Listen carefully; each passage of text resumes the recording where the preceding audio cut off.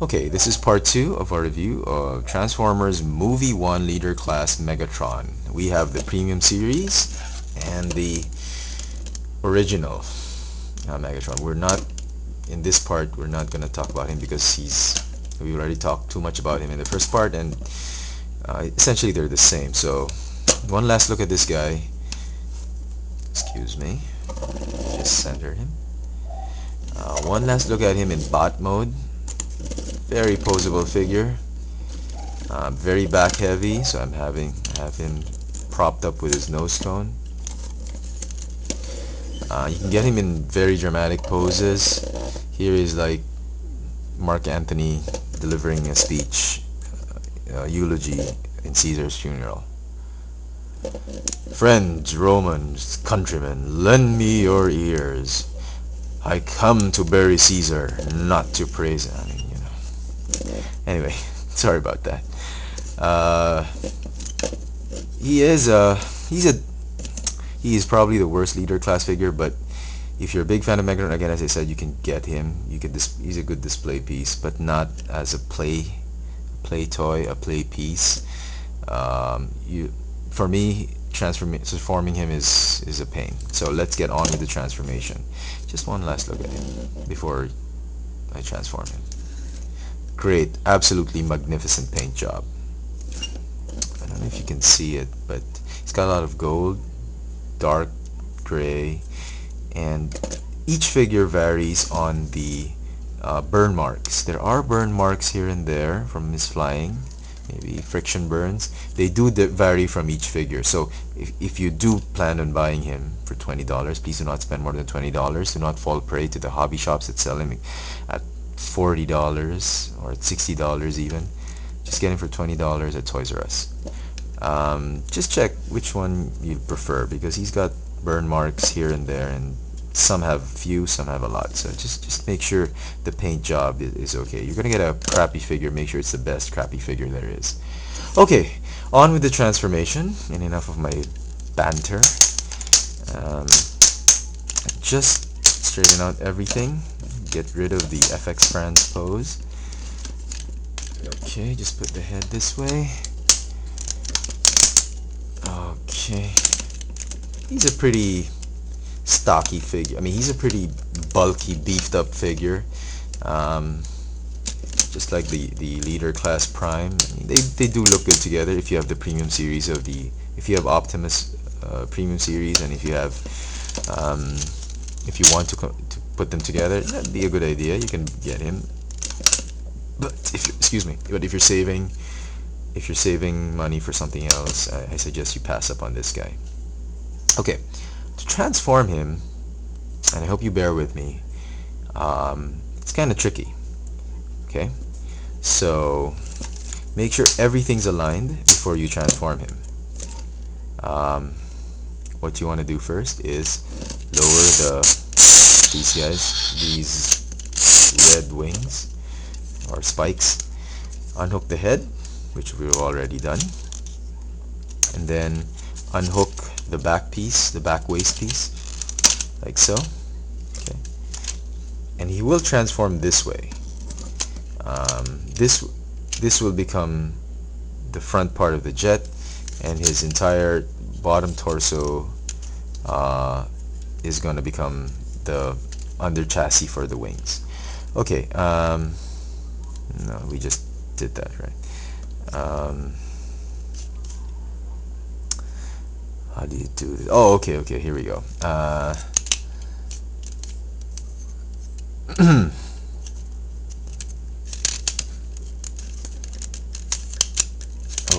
how did I do this guy? Oh, okay, unhook the arms, and then just flip over this part of the body. Okay, yeah, like so. And then, yeah, I don't know if you can follow, just the body collapses in a different way. Oops, did I just do it right? Wait, do this, sorry, do this automorph first, like so. Okay, sorry, I'm having trouble again. Okay, so let me just repeat that. Just automorph his nose cone first and attach. If you will allow me to. There you go. Okay, and close in the face. Okay, that's a nice touch. I sort of like that. Okay, open him up. Here we go. Close in the hands. Okay, and then pop open the fusion cannon parts. Okay, and then close in the shoulders like so. Okay. Okay. These tabs are going to tab in there. I'm going to tab in there. So rotate and tab in. Rotate and tab in. That's the front part of the Cybertronian jet. Piece of cake, right? That's the easy part. Now the hard part is, let me see if I can do it. Okay.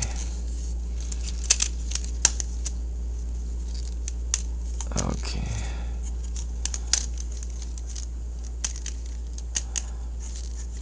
Okay. It's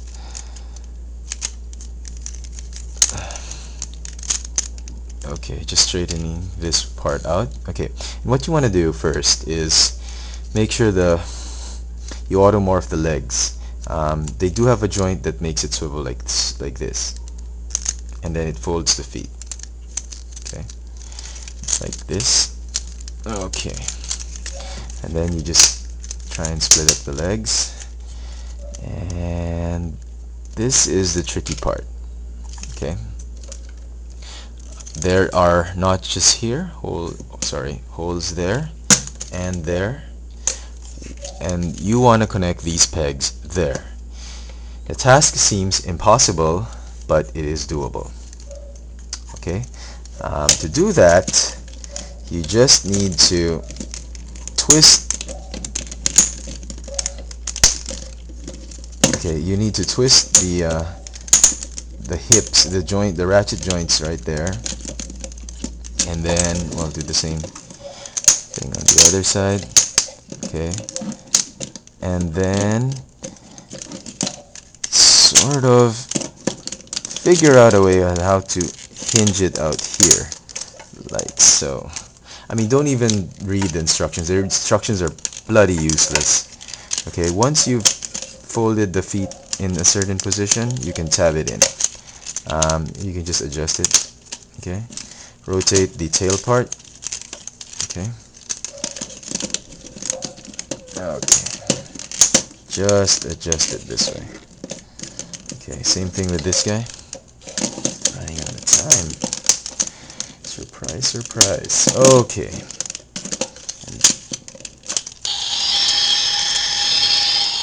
Okay, it does make the sound if you push that button. And with great difficulty, there he is in his Cybertronian jet mode. Sorry if you guys weren't able to follow that, but there he is. Okay, that's about it. Okay.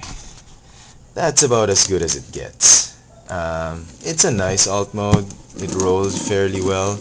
A lot of okay, maybe that looks better. Okay. Okay. Hope I didn't break anything. There you go. Okay. Sorry about that. Okay, let me just say my final thoughts because I do not want to have a part 3 of this figure. It's a good enough, decent alt mode. You can live with it. You can display him this way or in robot mode. But transformation is just a pain. And one thing I did notice is after I've seen a lot of the reviews of the Fallen Voyager figure, he does look a lot like the Fallen. Some parts at least. The cockroach tail fin, the tail section, it looks like a cockroach's tail section. It's very similar. They've got both these spiky fins. And I guess because they're both Cybertronian jets, that's why they're very similar. So that's a plus, I guess. And again, as I said, the burn marks do vary, but they all have burn marks. So there you have him. Transformers Movie 1, Leader Class Megatron. I don't recommend him, but if you like him, go get him. Thanks for watching.